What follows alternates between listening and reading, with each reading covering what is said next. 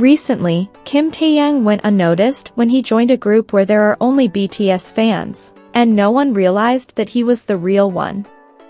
Like a fan, but undercover Kim Taehyung appeared out of nowhere when his fans least expected it, and ARMY is amazed at Vi's ability, as he once joined an ARMY Talk chat room late at night using his real name. Of course, not surprisingly, none of the group's users thought he was the real Tae.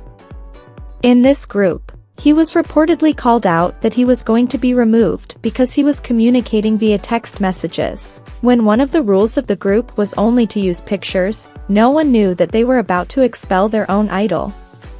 In Weverse, Kim Taehyung revealed that he was undercover in an ARMY's group and no one noticed, and he clarified it by answering one of his fans' questions that questioned what he had been doing lately, to which Six mentioned that he had joined Taehyung room. So many fans believed that he was referring to the undercover interaction he had with his ARMYs in a page where players can chat online. This revelation has made fans hope to one day be able to have an interaction with him, and from now on be more alert to people who join groups with the boys' names.